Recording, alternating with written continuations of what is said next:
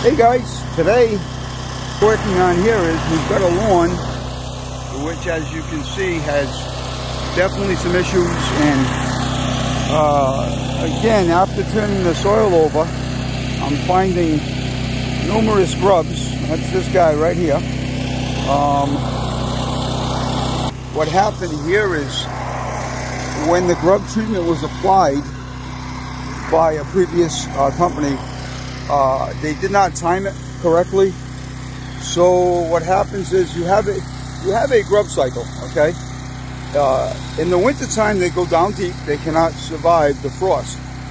But come springtime they start coming back up again, okay? And usually May, early June is when you want to try to treat the grubs and kill off the larva that has from the previous year. Again, come the fall, they get very active again. And what you have is you have a lot of the larvae of the Japanese beetle that have made it in the lawn.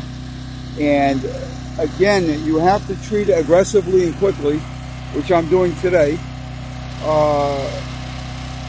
Any questions, feel free to leave a comment.